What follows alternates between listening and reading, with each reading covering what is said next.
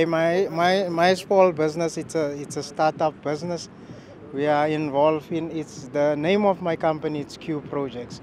So we are involved in various projects in media, in cleaning, in media cleaning basically. What I think, what I've got, what it takes, I believe that one day I will be successful. I want my company to succeed. I want my company to succeed.